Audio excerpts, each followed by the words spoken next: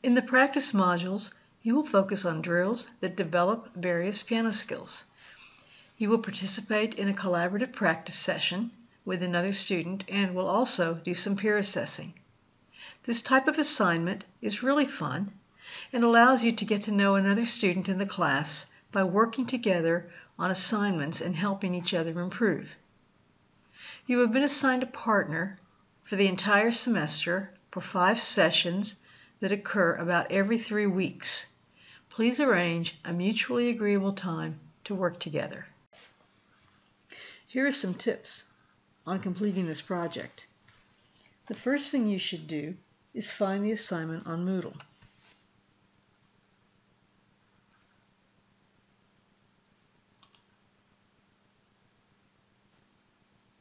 Start by reading the outcomes and objectives for each unit before beginning.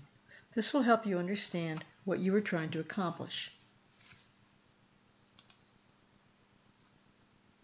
The practice module always consists of 4 or 5 individual skill areas that will make you a better pianist.